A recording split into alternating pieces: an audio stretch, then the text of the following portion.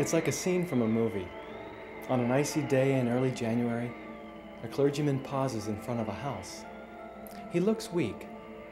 He should be. He's had quite a journey. He is Redemptorist John Neumann, 4th Bishop of Philadelphia, the first not of Irish descent. And his life is marked by travel and toil through service and compassion.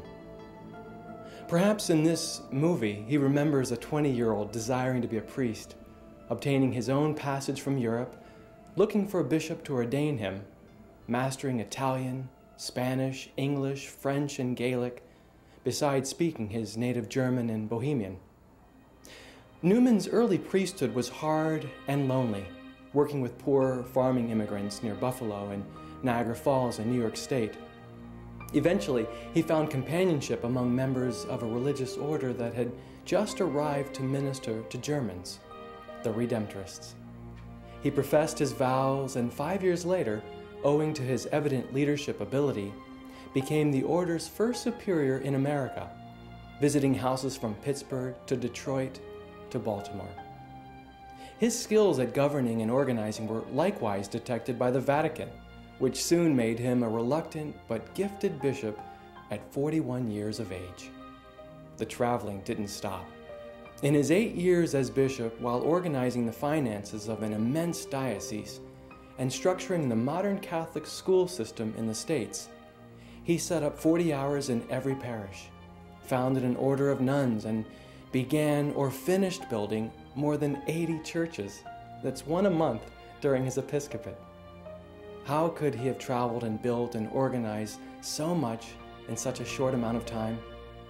One of the choices a new bishop makes is the motto on his coat of arms.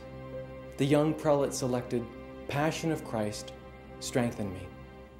I think this can give us an insight into his spirituality and an inspiration for ours. Contrary to Hollywood, Jesus' passion has less to do with the love of pain than with the pain of love. What strengthened John Neumann was taking a journey deep into the Paschal mystery, the example of a Redeemer who emptied himself for the people he loved, even when that meant a bloody death. The Passion of Christ is reenacted whenever a busy mother finds time for her bored child, when a businessman says no to an affair, when a student realizes going to Mass is really for me. Jesus' passion is present when ethics is a partner in decision-making, when justice is not vindictive but restorative, whenever color or race or orientation do not provoke prejudice but invite appreciation. This passion can strengthen us when we understand that Jesus' love breaks the bonds of sin, urges a return back to God and the sacraments, and permits grace to flow freely in the darkness that had been serious addiction or simple distraction. Yes, Jesus' passion can strengthen, but how real it is when passion becomes compassion. And so when this compassionate bishop collapses at the doorstep on Vine Street in Philadelphia, it's no wonder. He's not quite 50, and yet his tiresome journey is over. Before a priest arrives to anoint St. John Neumann, he's passed over. His final journey into the embrace of Christ. His passion is complete. May we be inspired to love God the way he did.